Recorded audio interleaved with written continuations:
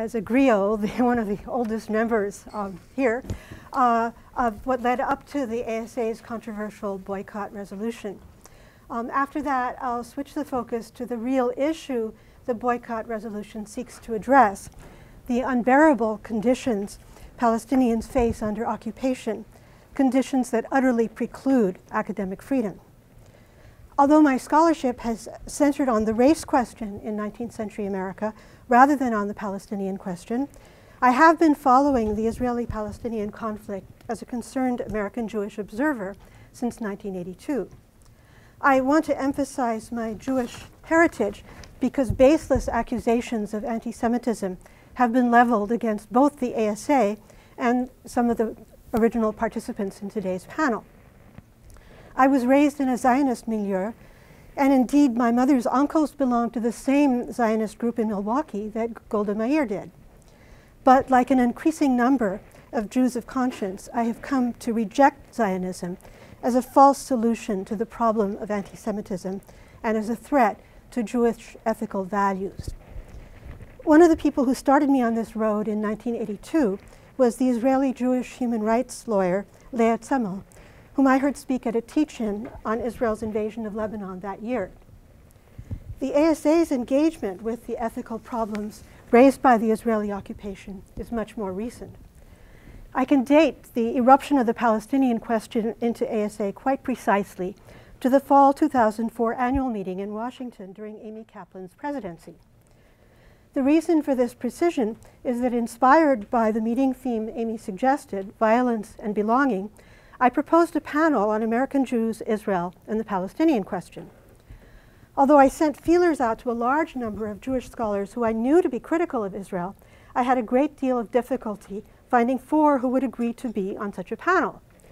Those who refused expressed fears that the negative flack they would encounter would prejudice other important political work they were doing. Ultimately, however, the panel took place, attracted such a large audience that 2 rooms were combined to accommodate it, and stimulated a very lively and honest discussion. What gave me most pleasure is that a significant contingent of Palestinian and Arab American scholars attended it. Their presence points to the second reason why I can date the eruption of the Palestinian question into ASA so precisely. That year's annual meeting was the first to include 2 sessions pertaining to Arab Americans and Palestine. Sessions on these topics have multiplied ever since. Moreover, some of the scholars presenting at that 2004 session, who were then graduate students, are now associate professors with 1 or more books to their credit. Meanwhile, the increasing prominence the Palestinian question has assumed in American Studies scholarship was dramatically reflected in the December 2010 number of American Quarterly, which featured a forum on Chicano-Palestinian connections that included 5 essays and 2 photo essays. I can date the first steps toward the ASA boycott resolution with the same precision, because I uncharacteristically saved the program for the 2009 annual meeting.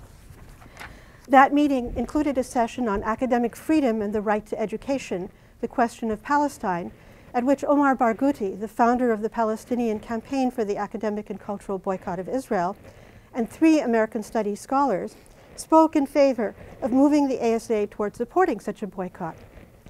The formal session was followed by a workshop in which the attendees broke into small groups, one of which drafted a very rough boycott resolution. I remember thinking at the time that no such resolution had the slightest chance of being approved by the ASA National Council, let alone the membership. But barely 4 years later to the day, the ASA held a packed, open discussion of a much refined boycott resolution, during which 44 randomly chosen people spoke, only 7 of whom spoke against it. And as we know, the ASA National Council revised the text of the resolution in accordance with suggestions made during the open discussion, unanimously endorsed it, and put it to the vote of ASA members, who voted by a more than 2-to-1 margin to support it. Contrary to the claims of opponents, the ASA resolution does not target individuals on the basis of nationality, ethnic group, or religion. The ASA resolution targets institutions that are complicit in the violation of Palestinian human and academic rights. According to the Boycott guidelines, individual Israeli scholars, students, or cultural workers may participate in the ASA conference or give public lectures at campuses, provided they are not expressly serving as representatives or ambassadors of those institutions or of the Israeli government. As a matter of fact, the ASA is planning to bring Israeli scholars to its 2014 conference. In short, it is simply not true that the ASA boycott of Israeli academic institutions constitutes an attack on academic freedom. The people who are attacking academic freedom are those who have sought to force the cancellation of panels like this one, and even more egregiously, the legislators currently seeking to pass laws denying public funds to universities whose faculties or departments support boycott, divestment, sanctions initiatives by the ASA or other organizations. Amid the ferocious backlash directed at the ASA for its boycott resolution, it is easy to lose sight of the dramatic shift in the climate of opinion that this resolution registers, both within and outside of the ASA. The more than 2-to-1 margin by which ASA members voted for the resolution is one index of such a shift. Another is the fact that the ASA has added more than 620 new members since the boycott vote and raised more membership revenue in the last 2 months than in any 2-month period in the last 25 years, despite the withdrawals of some disgruntled members and the loss of institutional memberships as a result of an anti-ASA campaign. How can we explain such a dramatic shift in the climate of opinion? To answer that question, I would like to draw an analogy with the 19th century US controversy over slavery, which has been a primary focus of my scholarship. The anti-slavery writer-activist whose biography I wrote, Lydia Mariah Child, used to like to say, "The slaveholders have always been our best allies." By that, she meant that the intransigence, extremism, and increasingly open brutality of the slaveholders and their supporters did as much to awaken the American public to the true nature of slavery as the writings of the abolitionists. Examples are legion, but perhaps most relevant to the backlash against the ASA resolution were the attempts by slaveholders and their supporters to suppress discussion of the slavery question. They did so by denying abolitionists the right to lecture in churches and public halls, by fomenting a campaign of mob violence against abolitionists that in one notorious case culminated in murder, by destroying abolitionist printing presses, and even by imposing a gag rule in Congress. In effect, from 1836 to 1844, the gag rule provided that abolitionist petitions submitted to Congress be tabled without discussion and prohibited from being written into the congressional record. Ultimately, however, these tactics backfired by arousing public outrage over the suppression of free speech and hence by swelling the ranks of anti-slavery activists. I believe the analogy I've drawn with the anti-slavery movement helps explain the growth of the boycott, divestment, sanctions movement, which the ASA boycott resolution reflects. The brutality of Israel's 2008 to 2009 invasion of Gaza, Operation Cast Lead, which destroyed the infrastructure of Gaza and cost the lives of some 1,400 Palestinians compared to 13 Israelis, shocked many who had hitherto been unwilling to criticize Israel. Coming on top of Cast Lead, the Israelis' heavy-handed reaction to the Gaza aid flotilla when they killed 9 unarmed passengers aboard the Turkish ship Mavi Marmara, jailed everyone on the various aid boats, and confiscated people's cameras and computers, compounded the revulsion. In the wake of these 2 episodes, membership in Jewish Voice for Peace, until then regarded as an idealistic fringe group, skyrocketed. It now stands at more than 130,000. Another factor that has contributed to the growth of sympathy for the Palestinian people and membership in organizations that work in solidarity with them, as do Jewish Voice for Peace, Students for Justice in Palestine, and Students Against Israeli Apartheid, about which Craig is going to be speaking, is the spread of social media. Thanks to social media, it is no longer possible to suppress news of atrocities committed against Palestinians or of the day-to-day indignities inflicted on them. An article that recently appeared in Student Life and was reprinted in Electronic Intifada offers a case in point. Titled, I risked imprisonment by Israel and death to study in the United States. The article describes the ordeal of a Palestinian student from a refugee camp in Bethlehem had to endure after winning a scholarship to the Brown School of Social Work at Washington University in St. Louis.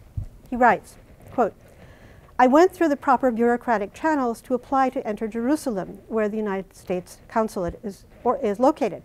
The Israelis denied me permission on 4 separate occasions. They claimed I was a security threat, but offered no explanation why.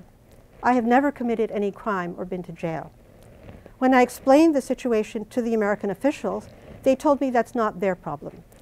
In order to apply for a visa, I needed to be at their consulate at 10 a.m. on 16 July. So I had to sneak around like a criminal, evading soldiers. I went miles away to find a small opening in the security wall. I went through hills. I went through torn trees. I crawled through a sewage pipe, knowing that others caught in such pipes have suffocated to death after Israeli soldiers discovered them and shot tear gas cans into the pipes or sick dogs on them. This brave and persistent student finally arrived in Jerusalem, reached the consulate, and received his US visa. I'm lucky, he says modestly. Thousands of other Palestinians who want to study aren't so lucky.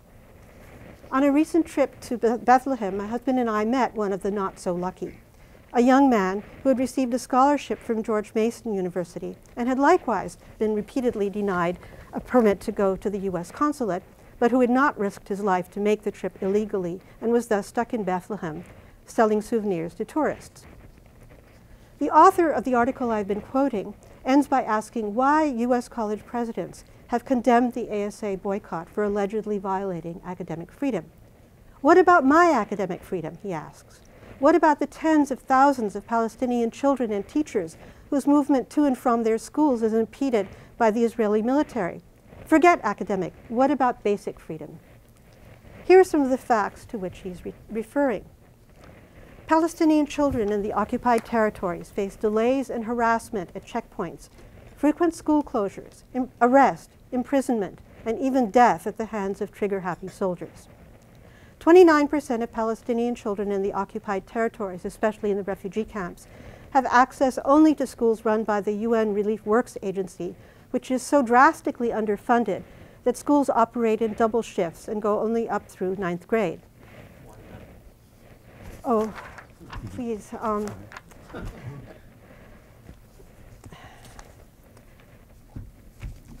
I just can't do it in 1 minute. Could you? When you were told. All right. I'll skip all the other information about Palestinian schools, and I'll simply say that I'll talk about them during the discussion. And I'll say that although we learned these facts on a trip to Israel and Palestine, it's not indispensable to travel there to gain such insights because our college campuses offer us similar opportunities. When American students and teachers interact in college classrooms with people like the young man whose article I've been quoting and hear their stories, stereotypes of Palestinians as terrorists crumble, new understanding of the occupation develops, barriers between Palestinians and Jews give way to friendships forged by working together in solidarity organizations, and yes, outrage builds against the tactics by which the Israeli government and its US supporters attempt to stifle discussion so that they can keep perpetuating the status quo. In this sense, the Israeli authorities are quite right to regard Palestinian recipients of US scholarships as security threats. The same kinds of interactions have occurred within the ASA. When I joined the ASA in 1974, it was largely a club of liberal and not so liberal white males. Now the most diverse scholarly association in the country, the ASA's ranks include Americans of every racial, ethnic, and religious group. Many of them cut their eye teeth in campus movements for peace, justice, and equality. Others, among them some members of the ASA National Council, traveled to Israel and Palestine on fact-finding tours that left them profoundly shaken by the horrors they witnessed. That, in sum, is why such an overwhelming majority of ASA members voted to boycott Israeli academic institutions as a means of inducing the Israeli government and public to repudiate the policies that have caused so much suffering and to envision in their place a society in which all citizens enjoy freedom, justice, equal rights, and friendships no longer bounded by religion or ethnicity. Thank you, Professor Karcher. Please will everyone keep to time constraints. And we now turn to Professor Rhodes of the George Mason University.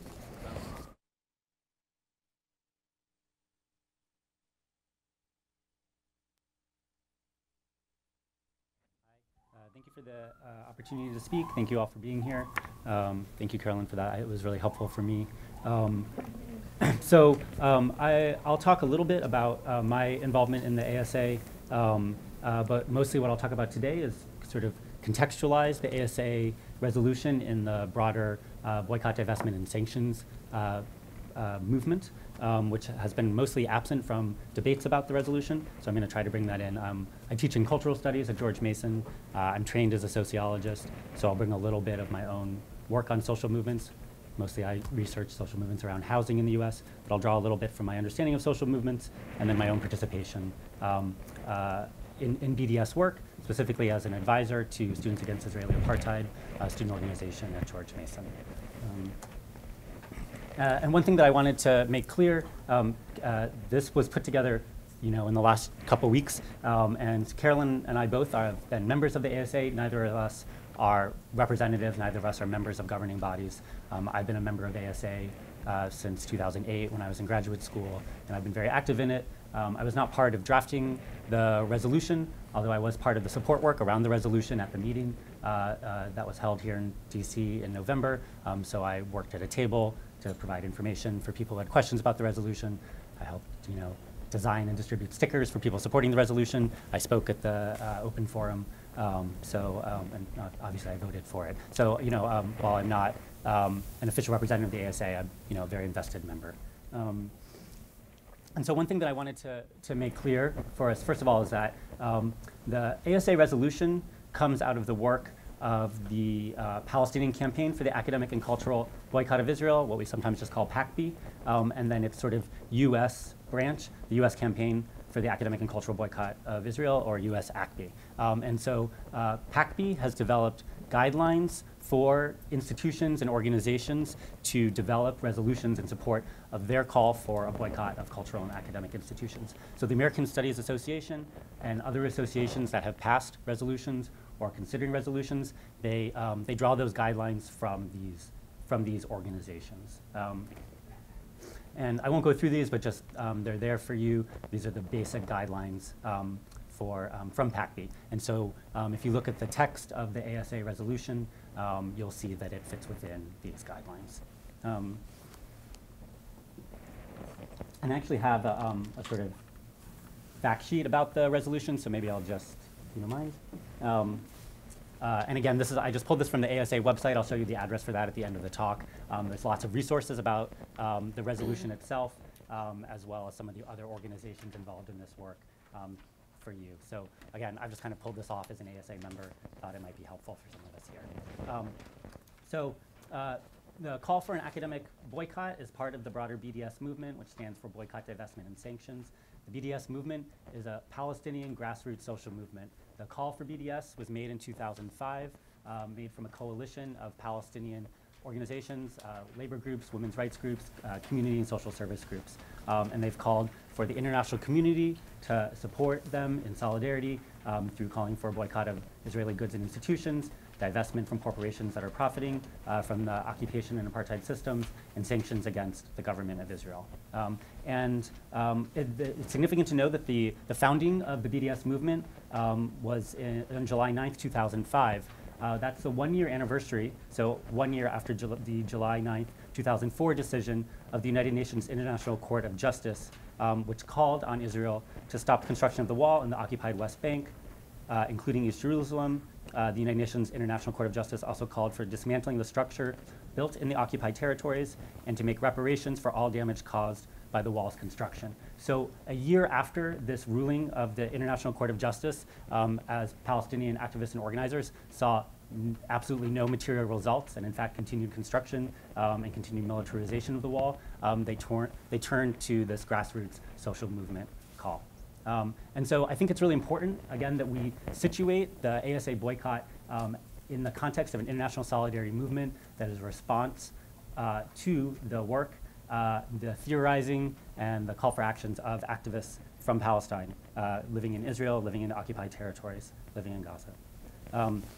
And I think that has, the fact that that's been largely absent from a lot of the debate and certainly most of the criticism about the ASA resolution reflects both a lack of understanding of what social movements are in sort of US popular discourse. I think it also reflects a lack of imagination that Palestinians could be social actors who might know something about what they need in their own struggles for justice. So I want to make sure that we recenter that in our conversation today. I think that we can also understand the BDS movement. Social movements develop for lots of different reasons, through lots of sort of conjoined and sometimes conflicting forces. But one way, sort of basic way we can understand grassroots social movements, they arise when available mechanisms for social change fail to produce social change. So those mechanisms might be state apparatuses, right, legislative bodies. They might, in this case, also be international governing bodies such as the UN, right? So we can understand that this nonviolent grassroots social movement as calling on people as individuals and people who are situated within institutional context to act when states and international governing bodies have failed to act or failed to act effectively. So I think we need to situate BDS in the post-Oslo context of the continued construction of settlements in the occupied territories. There were just over 262,000 settlers living in the occupied territories in 1993. Today, that has almost doubled to 520,000. The Israeli government provides subsidies of up to 28,000 for each apartment built in a settlement. And since 1993, so since the Oslo Accords, Israel has demolished over 15,000 Palestinian structures across the occupied territories. And today, there's about 4,500 outstanding orders for demolition. So the demands of BDS are pretty straightforward. To end Israel's occupation and colonization of all Arab lands occupied since '67 and the dismantling of the wall, the recognition of the fundamental rights of Arab Palestinian citizens of Israel to full equality, and respecting, protecting, and promoting the rights of Palestinian refugees to return. So these three sort of basic tenets of BDS recognize the sort of post-1948 context of sort of Palestinian population life. So it recognizes those living within Israel proper, those living within the occupied territories, and refugees living around the world.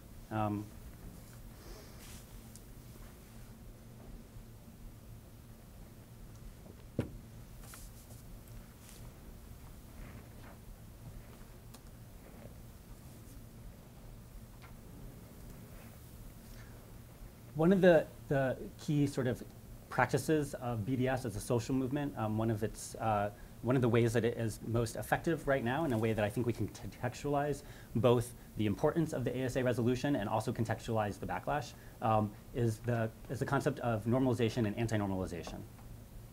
So anti-normalization, we can think of it in two different ways.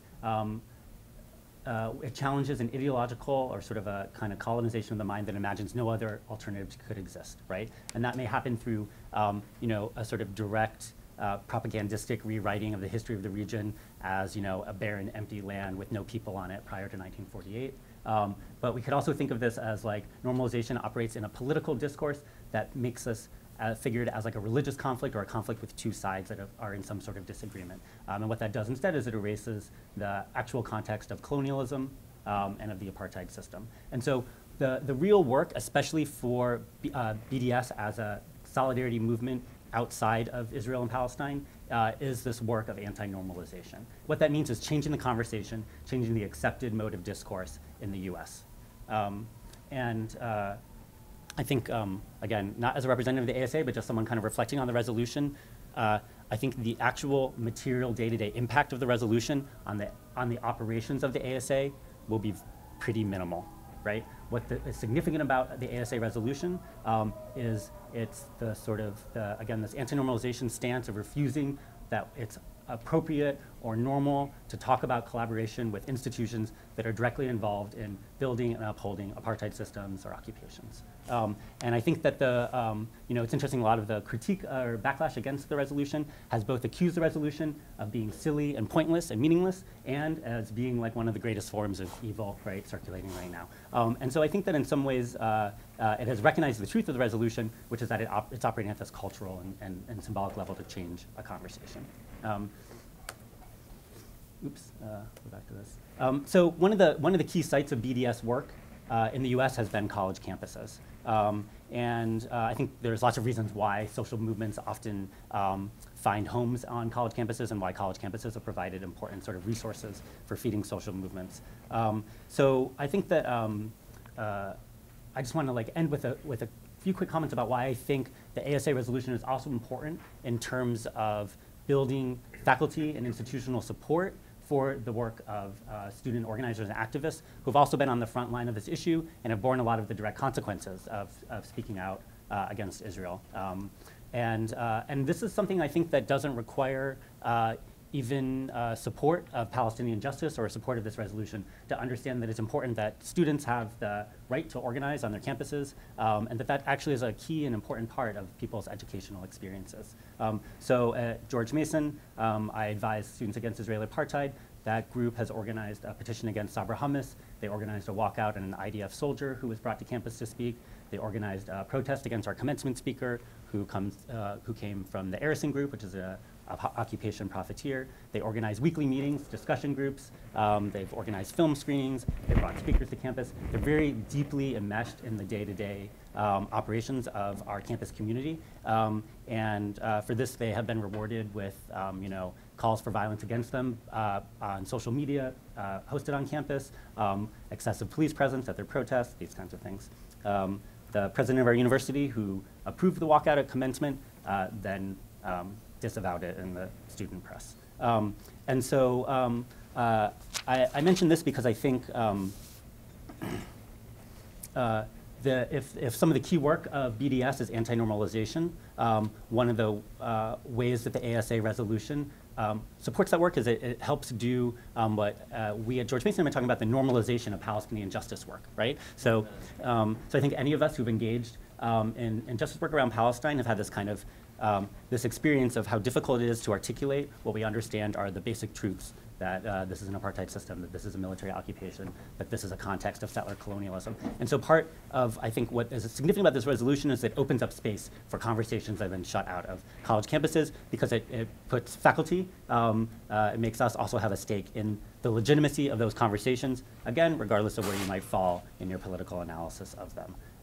And so I think that the resolution and this sort of work, there are opportunities for learning, and while they're often framed, and so all this backlash has been really framed in terms of somehow squelching academic freedom, I think that this work, it extends our work, those of us who are faculty, it extends our work as teachers. I mean, these conversations are taking place, and they didn't take place a few years ago. And I think that is valid.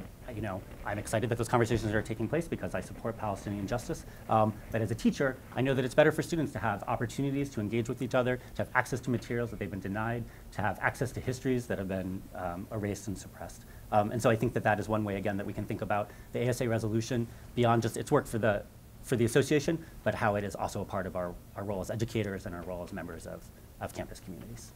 Thank you very much. We now turn to Professor William Zartman. I'm righteous, that wouldn't be a good thing. And then Abraham said, well, if there were 40, and the Lord said, no, that wouldn't be righteous. And then he said 20, and then he said, no, that's true. This guy's annoying me, but still. And then he said 10, and the Lord admitted that for 10 people he would not destroy Sodom. And I think that's a very relevant type of parallel to what's going on in that same Holy Land. This is a resolution of guilt by association. It talks about individual members targeted or tarred by the position of the existence or whatever of the association. So poor Mr. Rich is tarred by being member of the ASA, according to this this type of resolution. and the individual is associated within the position of the group. This parallel with abolitionism is false. I'm surprised at the type of research that represents. It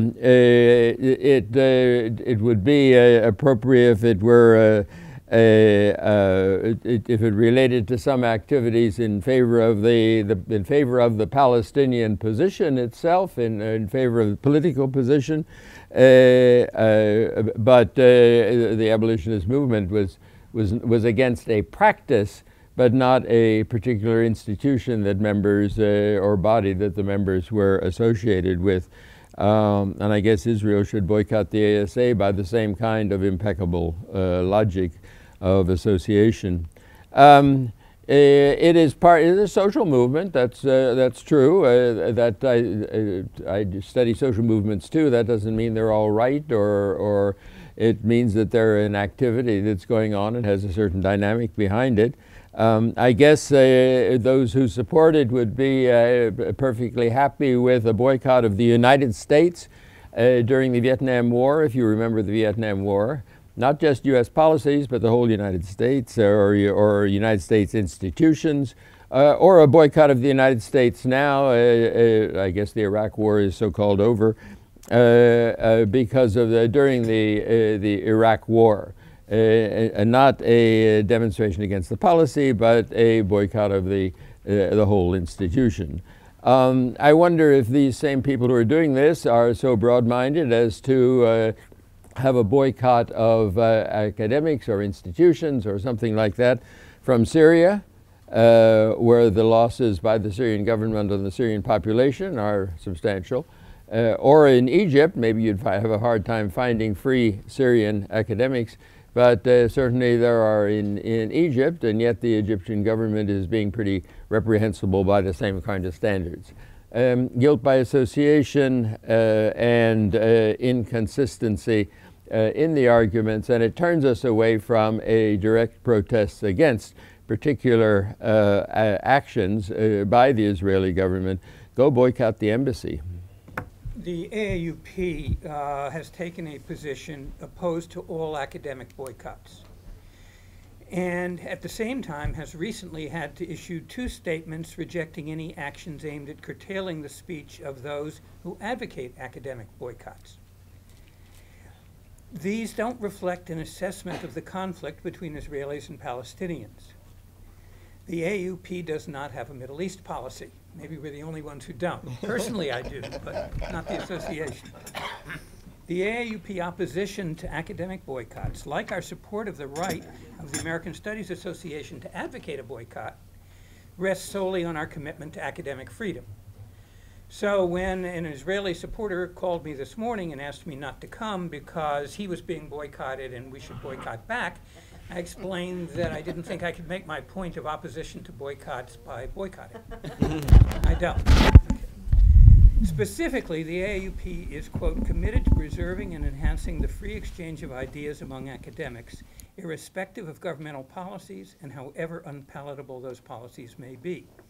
We reject proposals that curtail the freedom of teachers and researchers to engage and work with academic colleagues, and we reaffirm the paramount importance of the freest possible movement of scholars and ideas. We issued that back in 2005 when AUT in England first began this. But also in keeping with our commitment to academic freedom, we objected strongly to the suggestion of former Harvard President Lawrence Summers that universities should deny travel support to faculty going to ASA meetings, which we felt would only compound the violation of academic freedom that the process began. Similarly, we issued a statement opposing legislative efforts in New York and Maryland aimed at ASA that were to forbid the use of state funds to support academic organizations or faculty participating in organizations that support the academic boycott. We noted academic freedom is meaningless if it does not protect those who support unpopular positions, including the advocacy of academic boycotts.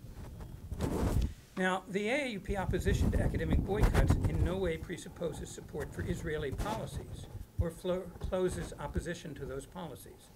Our statement says, Consistent with our longstanding principles and practice, we consider other forms of protest, such as the adoption of resolutions of condemnation by higher education groups intended to publicize documented threats to or violations of academic freedom, are entirely appropriate.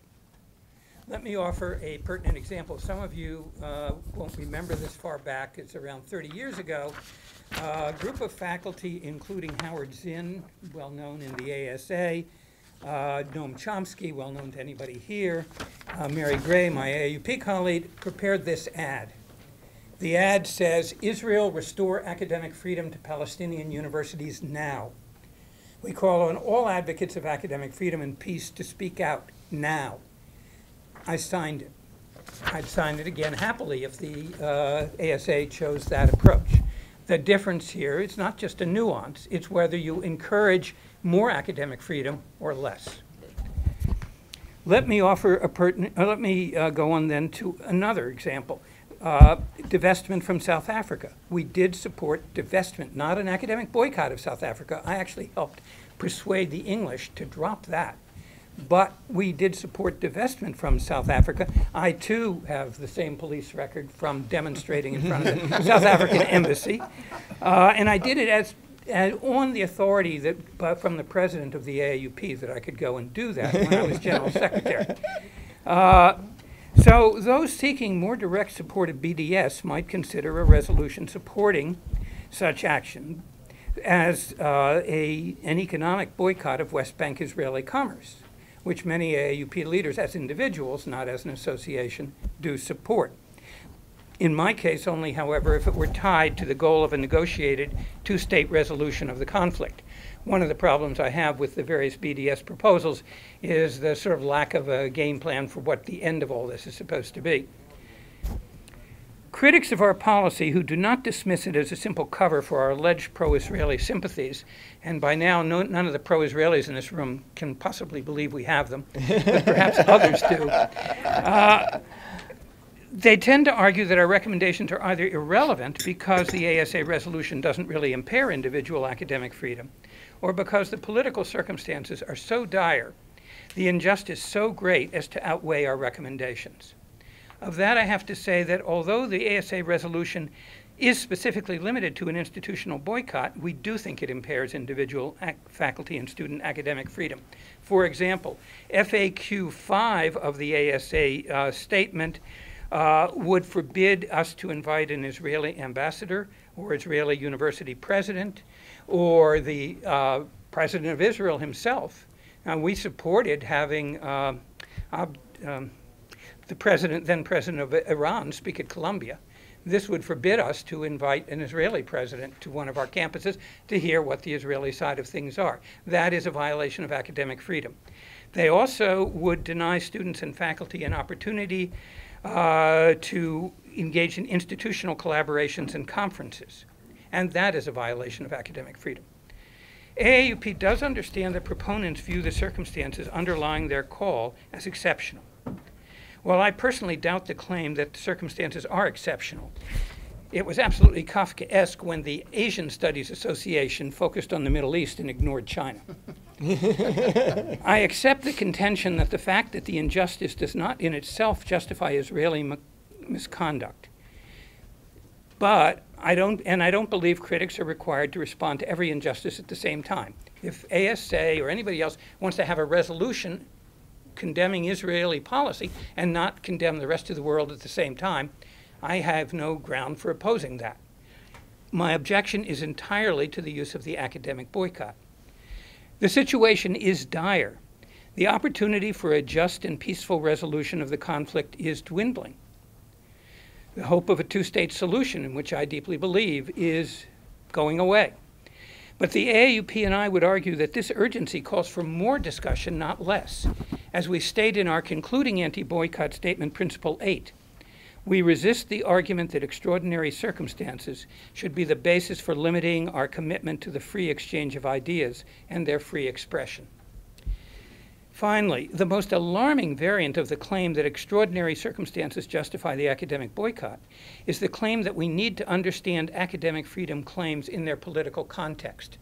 This is the position now of Joan Scott, my my co-editor on this original boycott issue, which got boycotted. This is an issue on the academic boycott. Almost all of the statements but mine are pro-boycott by Palestinians and Palestinian supporters, because the Israeli supporters pulled out because we had the Palestinians in it. Joan and I went ahead and published it as it is. There has just been a symposium you should all look at on the Journal of Academic Freedom website. Again, mostly pro-boycott. Then some of us have jumped in with anti-boycott positions. But Joan's position, which I found stunning, was that extraordinary circumstances justify limits of academic freedom that require putting it in its political context. If we start putting claims for academic freedom into their political context, we've lost academic freedom. What does it mean anymore to set a political litmus test for academic freedom? So if I'm amazed that the Asian Studies Association fails to mention China, I'm absolutely stunned that the American Studies Association has forgotten American history. Who is victimized when our country has curtailed free speech? From the Alien and Sedition Act to the Red Scare and McCarthyism to the tenure battles of the 60s and the 70s, again and again, who has been the victim? The AAUP commitment to academic freedom rests solely on our commitment to the free exchange of ideas. But if anyone here is tempted to qualify that principle by making political conditions for academic freedom, then I personally suggest they review American history and consider who and to what ends has successfully imposed politically conditioned limits on academic freedom. Thank you. Thank you. I am the only person up here in the front of the room who is absolutely unqualified to be at the front of the room. I'm not a member of the ASA. I'm not a member of the AAUP. I'm not a citizen or taxpayer of a state that is trying to boycott the boycotters.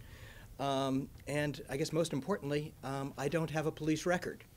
So I am absolutely unqualified to be up here. And that's maybe why I'm up here.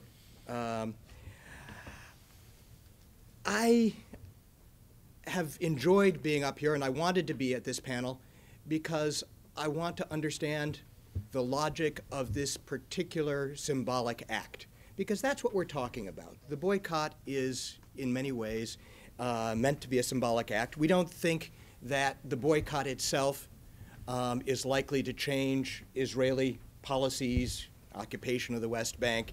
It is a symbolic statement.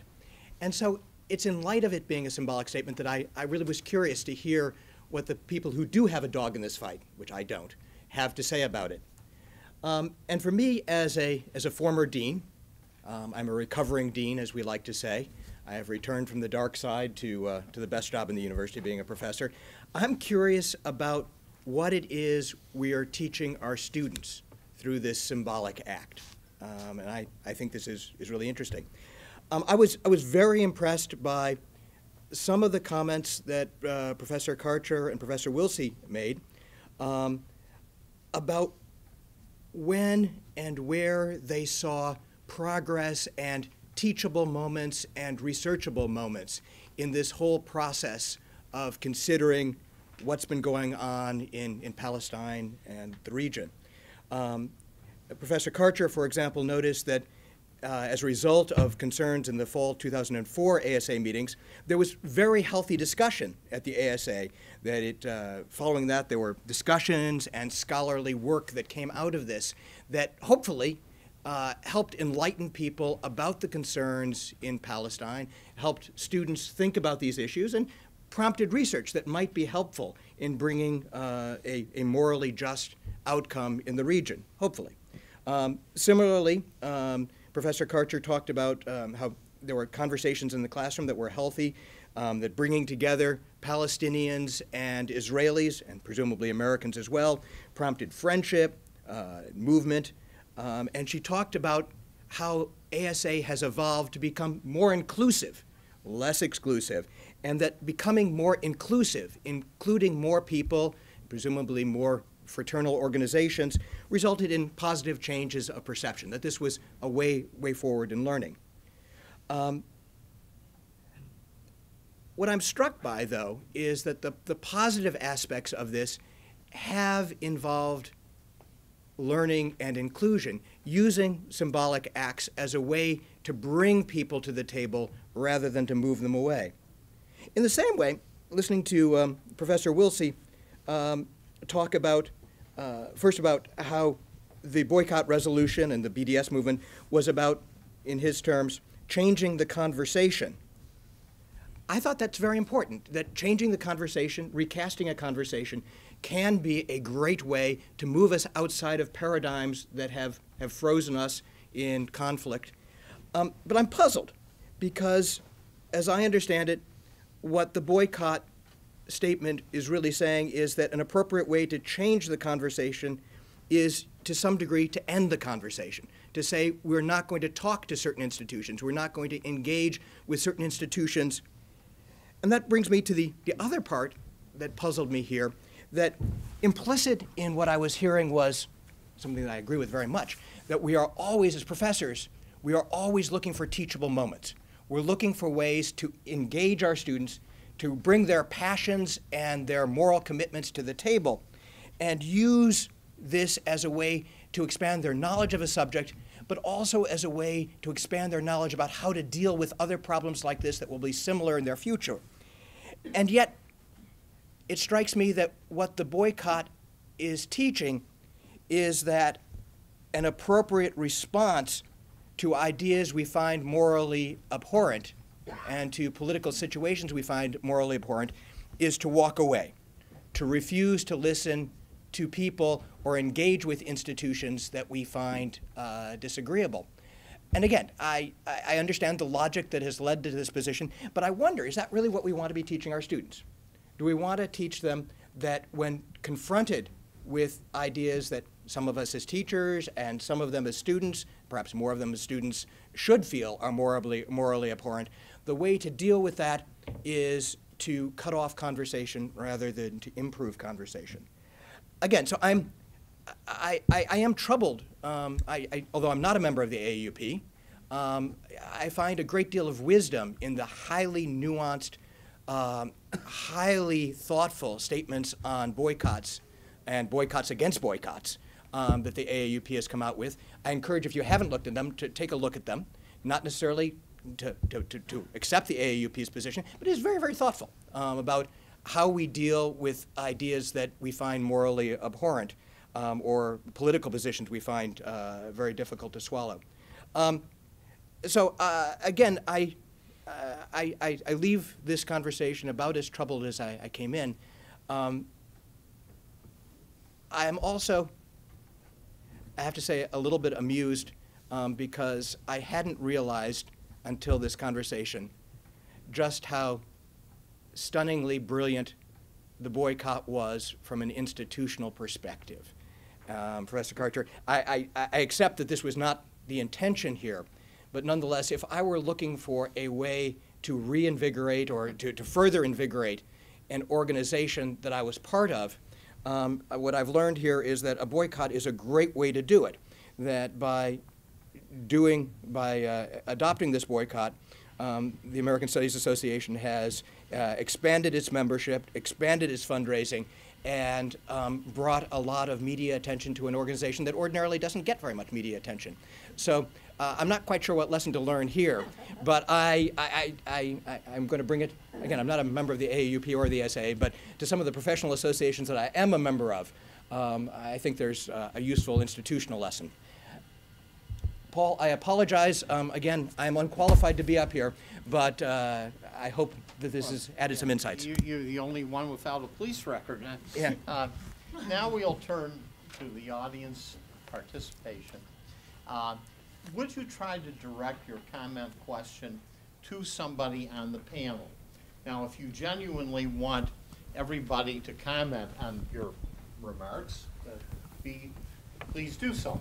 But perhaps to facilitate this, if you would say, Professor so-and-so, I'd like to know your opinion on this, and this is a matter of concern to me, if we could try that. Now, yes, ma'am. Thank you so much for organizing this panel. It was actually a really teaching moment for for me, as a teacher in training at George Mason University, I'm also a cultural studies student, and I learned that I should definitely be well prepared before attending a panel. So what I ended up hearing after Dr. Willse and Dr. Karcher's presentations is not I haven't heard the word Palestinian. I think I heard the word Palestine, but I didn't hear the word Palestinian or Arab. And so my question is to Professor Zartman, Professor Rhodes, and Rhodes, and Professor Benjamin. When will you start talking about Palestinians as people? When will we start discussing Palestinians and Palestinian academic freedom as we're talking about our abstracted freedoms or the concept of freedom in the United States? It's very simple. I'm going to take a number of questions and so that Well, all right. Professor Zartman suggests taking several questions, which is always good, and then turning the panel loose. So let's keep track of that. And ma'am, right here, please. Thank you. And this is for Professor Benjamin, largely because I thought yours was the most articulate criticism of a boycott that I do support. And what I did want to comment on was this resolution, which was great, except it had no impact at all. And so we could sign lots of resolutions, but what Palestinian civil society has asked us to do is support their cause by a full boycott. And we have done those in the past. We've done full boycotts of South Africa. We've done full boycotts even of Pinochet's Chile. And so this is a call because the Palestinian movement has been so debilitated because it is fighting against an enemy that is so much more powerful because it is invisible. And so what we are trying to do is embrace their call for support. And it's a nonviolent movement. They've been criticized in the past for using violence. They are not using violence, and we're not using violence. And I'll take one more, and then we'll put them up here, and then we'll go back. Sir. Thank you. My name is Safi Hamid, and my question is for Professor Karcher. I have to admit also that I was here to be educated, although I have been for 40 years a university professor, but not in this field at all, just an observer. I personally don't agree with guilt by association. So if I am a university professor teaching in an Israeli campus, and I'm actually against the conduct of the Israeli government, why should I be,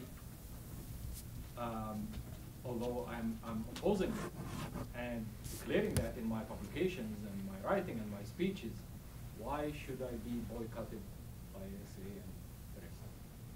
Thank you. Okay, now we have 3 questions on the table, more to come. Could you put your first question a little more succinctly in one sentence? Sure. When will you start talking about Palestinians and Arabs? Okay, that's directed to everybody, or? That was 2. I think that Professor 3 of Willse us. and Professor Karcher were Okay. able to All say right. that, talk about it, but I would like their comments too as well. So All right. everybody. Let's do that one first. The question is, when? Can I start on that? Yes. I'm delighted to talk about it anytime. In fact, I'm not a student of the Middle East, but I've been to Ramallah, I've been to Jerusalem, I've been to Tel Aviv.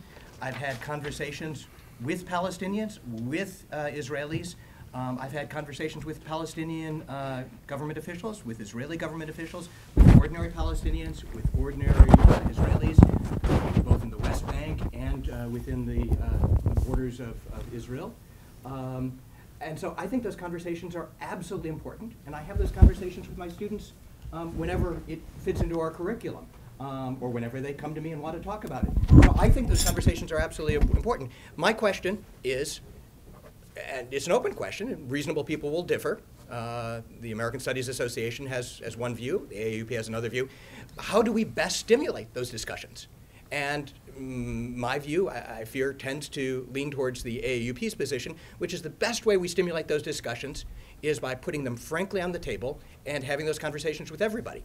if I were not allowed, or if a professional association that I was a member of strongly discouraged me from going to meet with Israeli government officials or to Israeli scholars who are in an official scholarly position at an Israeli university, it would be very difficult for me to share my ideas, for me to share suggestions on possible ways forward. At George Mason University, in the upcoming week, we are going to have a prominent scholar from Ben Gurion University who has been very active in the Green Party in Israel, who's been very active in building Palestinian-Israeli relations on environmental issues.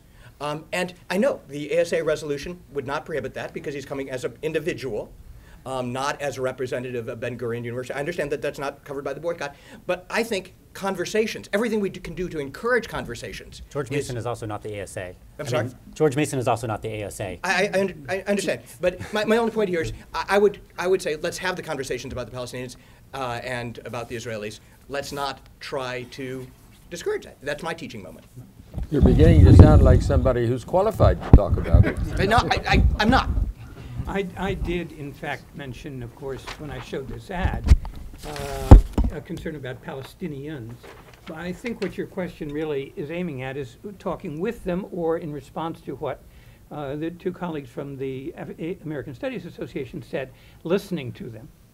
The real issue that you're raising is, are we paying attention to the concerns and the needs of Palestinians, not just their just demands, and I think many of their demands are just, but the idea is this is their particular way of trying to get protest.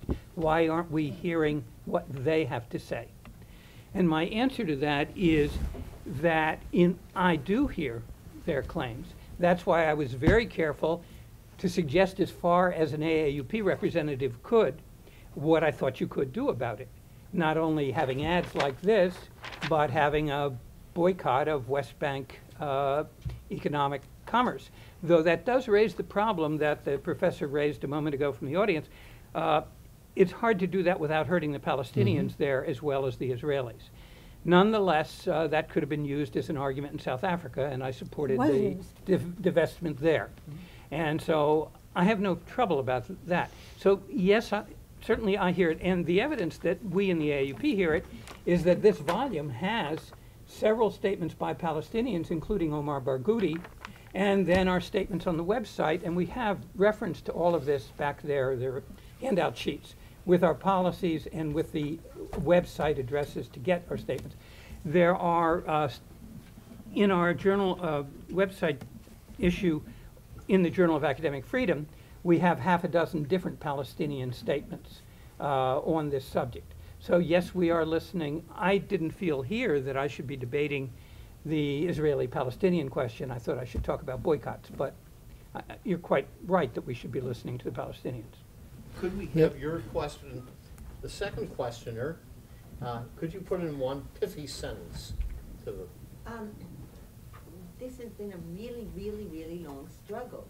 Why do we still keep saying that the same path of making resolutions is going to be more effective? This is a call from a movement that has been victim of tremendous amount of unequal power against it. And they're calling for some help from the outside, and the call is for a full boycott.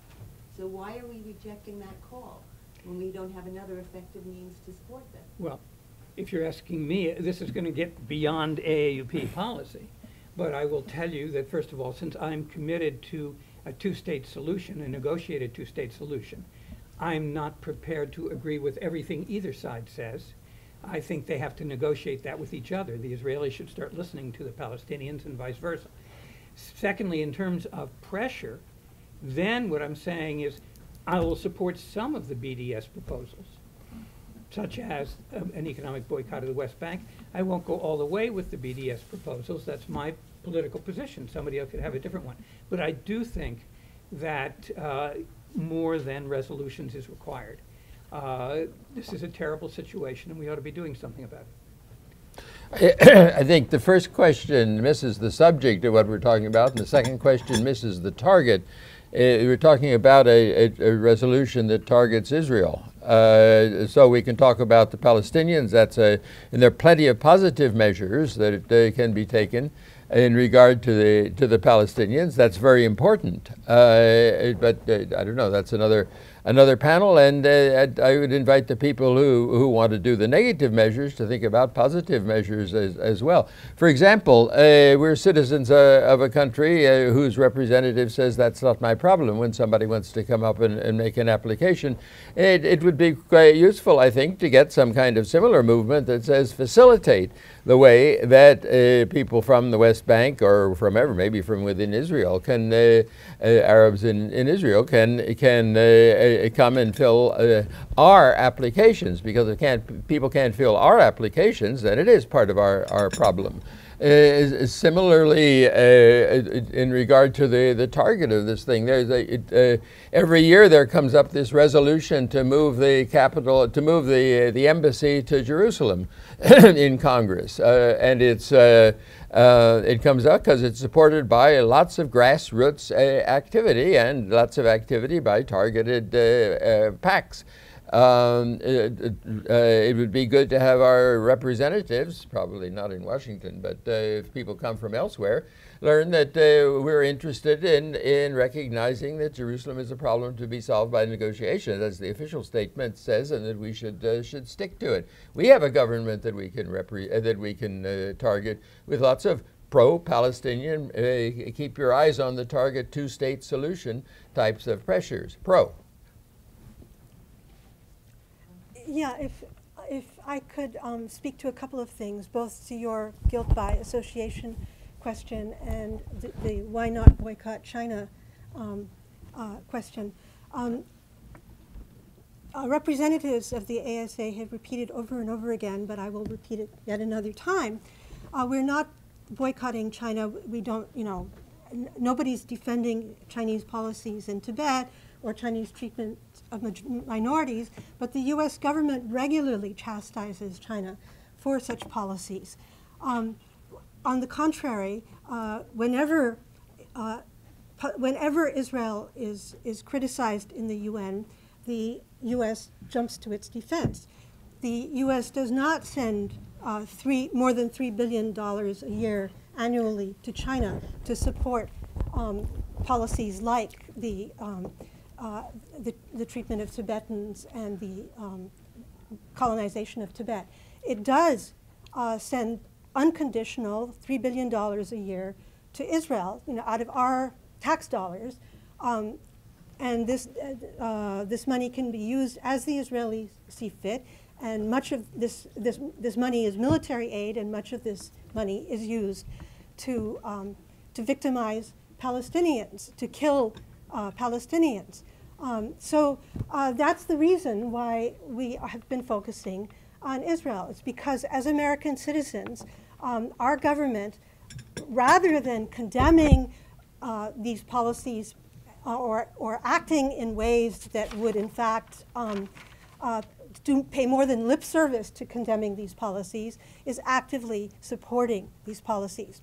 Regarding the guilt by association, again, I think the ASA statement very clearly responds to it, but I want to mention that I am very much aware, and people at ASA were very much aware, of the fact that there are Israeli academics who have basically put their careers on the line to defend the rights of Palestinians. What has happened to them? Ilan Pappé was forced to resign from the University of Haifa. He's now teaching at Exeter in England, and he says in a recent interview that the hounding by the Israeli government has followed him to England, that the Israeli ambassador is regularly meeting with his university in England and trying to get them to fire Ilan Pappé. I'm familiar with Ilan Pappé's case because I've read several of his books and I admire him very much as a scholar. There's another scholar whose work I'm not familiar with, a sociologist named Anat Matar. She was also a very early person to speak in favor of BDS. And again, the treatment of her in Israel was ferocious. The Knesset spoke out against her and recommended that she be fired. The same thing, by the way, with Ilan Pappé. Her colleagues, 250 of her colleagues, vituperatively condemned her and urged that she be fired. They apparently weren't thinking much about academic freedom. I believe she's still hanging on to her job, but you can imagine what it must be like for her. Let me then turn to the gentleman here. Your question, if you could put it very succinctly for the panel that you raised earlier. I'm just putting myself in the position of an Israeli professor who is actually criticizing the government of Israel, yet has no relation because you boycotted or channels to interact with the American. Right. I am trying to answer. I'm trying to answer that question, and on this recent trip to Israel and Palestine with interfaith peace builders, we met some members of peace groups in Israel, including an academic. And what they have been saying, they were completely in favor of the ASA boycott. They said, please do this. This was before the vote had taken place. This will strengthen our position. You know, we are marginalized. We are ostracized here in Israel. And resolutions like this strengthen us and make it easier for us to speak out than now. So let me also just say the way I imagine the boycott working, all right? The people who have put themselves on the front lines in the way that Ilan Pappé and Anat Matar have are a very, very tiny minority. But I hear over and over again that, that many, maybe the majority of Israeli academics oppose the occupation. That may be true. We don't see very much evidence of it. What are they doing to show that they oppose the occupation? Now, on the assumption that that BDS and resolutions like the ASA resolution will strengthen their hand, I would think that what this would do would be to stimulate them to organize teach-ins on their campuses, to organize massive demonstrations on their campuses, to go in delegations to the Knesset. You know, there are all sorts of things that they can do that they have not done. Well, now I'm going to take some more questions. That gentleman in the pink shirt there has been trying to get attention. Okay, and I'm going to get you, and I'm going to get one more, and then we'll, sir, please. Sure. Thank you. For Professor Zartman, you talk about boycott and presumably sanctions and these activities as not legitimate. Yet look at what both Israel and the U.S. are doing to Iran. And isn't that total hypocrisy that Netanyahu says what the ASA doing is a crime against humanity, but he can do the same to Iran? I don't think you weren't listening. I don't think I was quoted correctly, but I'll get back to it. Go ahead. Oh, okay, we'll give you a little time to ruminate. You have been very patient. Go ahead. I wanted to address my comment to Professor Rhodes. When you talk about that you feel that boycotts cut off dialogue, having worked for the U.S. Commission on Civil Rights and worked for the SCLC with Reverend Dr. Joseph Lowery during the boycott of the anti-apartheid movement, though I don't have a criminal record because I had to be the first in the state and talk to the press. And coming from a community where, in the face of injustice, our immediate go-to, even through our churches, is to boycott. We don't necessarily see that as a means of cutting off dialogue, but primarily we achieve justice when those who we wish to dialogue with do not hear us, will not dialogue with us, will not hear our needs. And so in light of this and in terms of the history of it in this country, I would also like to ask the members of the panel, when you're looking at on-the-ground conditions in Palestine, you know, is there a, with deliberate speed, that can be applied to that situation there. Okay, and I'll take one more, and that's, I'm tempted all the way, but Mr. Secretary General. Yes.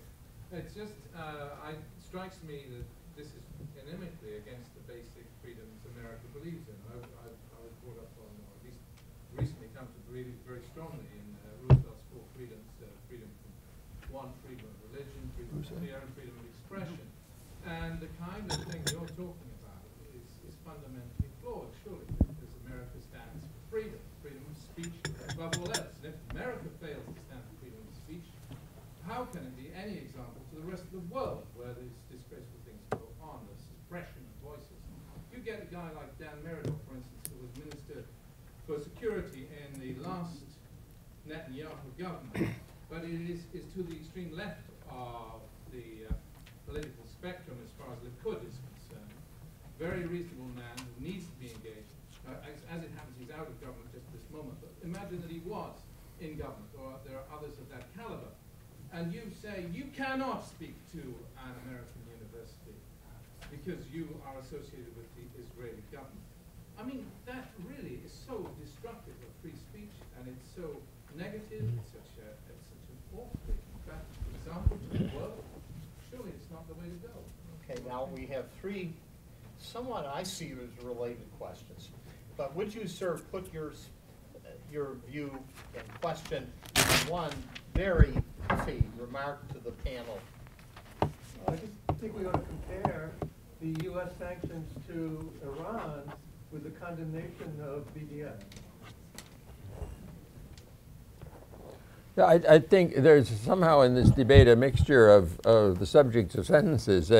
You said you justified what was being done by what Netanyahu is doing. I'm not Netanyahu. I do not represent Netanyahu. I am not of his of either nationality or religion or anything on and on like that. So that it's somehow you're even grammatically missing the point. The same thing is true here in the answer to activities. The Israeli professors, it was said, should do something about the Israeli government. The United States government is doing things we disapprove of, and therefore we should do something about the Israeli government. The United States, if you're American citizens, we should do something about the American policies, and not directing it against some other government or group or so on. I don't know, I won't say you because I don't know what your background is in this regard, but there's a lot of activity to be carried out in regard to our own government against about the very policies that you're decrying. Let's get into some kind of activity of that kind. Now, you had a very good point. Can you make it in one sentence? Oh, I've already got it in one sentence. He's got it. I've got it in one sentence. I would just make a differentiation between academic boycotts and economic boycotts. There's a real difference between saying, I am angry at you, and to show how angry I am, I'm not going to buy your product, I'm not going to support you economically, and saying I'm angry with you, therefore I'm not going to talk to you. So can I comment on this one yeah, as well? Sure. So, yeah. and this I think goes to the last comment as well. Nothing you described actually is put in place by the ASA resolution. I think that there is and thank you for contextualizing boycotts for us. It connects to what I was trying to say about normalization, right? So it's about bringing into a conversation people who have been excluded from the conversation who are most directly by the conversation, right? And sort of learning from their political analysis. I think there's been a conflation in this conversation between institutional arrangements and relationships and the exchange of ideas. And I think that conflation is dangerous for us because it's what has been used as fuel against those of us who are supporting the resolution. So there's no silencing of people. There's only like, there's no lack of access to information. There's no blocking of resources. We're talking about institutional arrangements. So your examples of free speech and then your discussion of like shutting down conversation, those are, at best they're disingenuous, but I think they're like conflating how we access information and how we learn and exchange ideas with, and this is why I think the distinction between economic and academic boycott is not as clear, because we're talking about institutions, their direct roles in holding up or challenging state policies and systems of oppression. And so the last thing that I want to say on that is, if what you were sort of asking for in your comments was more conversation, when when before the ASA resolution was both the question of academic boycott and the struggle of Palestinian justice a regular feature of mainstream news in the United States. So, like, we have gotten more conversation. The exact thing they are asking for is taking place because of BDS. What's happening is it's a different conversation than we're used to having, and it's a conversation that challenges the Israeli lobby and the US government which supports it, and so it's a different conversation, but it's actually more conversation, and it's conversation in which people who have never been able to participate are, for once, leading that conversation. Yes, Okay. Professor. Well, first of all, the fifth frequently asked question in the ASA list on the ASA website specifically says that it is a boycott against Israeli government officials and Israeli institutional, like university presidents, and therefore, as the questioner indicated, that particular individual, when he held Israeli political office, would have been unwelcome on the campus. How we can have a debate between the Israeli and Palestinian positions without having legitimate representatives of the Israelis speak, I don't know. So from my point of view, from a basic sense of academic freedom, it's a violation. Secondly, yes, it's gotten press attention, but it's absolutely the wrong attention. It hasn't gotten attention to the cause of the Palestinian people. It's gotten attention to the issue of suppressing free speech. It's the wrong way to get the attention. Run the ad calling for Palestinian academic freedom, calling for Palestinian freedom, period. Run ads in support of the Palestinians. Lobby the American government, as Professor Zartman says, and have demonstrations. I mean, you know, I was in every demonstration there was in Washington when we were dealing with the Vietnam War. Have the demonstrations, have them, but fight over the principle of the rights of the Palestinians, not over denying free speech to some Israeli institutions. It's simply the wrong way to have the fight, and it's a loser. I mean, what is going on in Congress? What is the response? Instead of getting the government to be more supportive of the Palestinian cause and more critical of Israel, and there is room for that. You know, the Israeli lobby is not all powerful. You could at least belong to J Street if you're Jewish like me and want the other side. But in any case, put the pressure on for the Palestinians, but not over this absurd fight over a boycott that won't mean anything and that most faculty won't support. I regret that I've informed the Naval Academy officers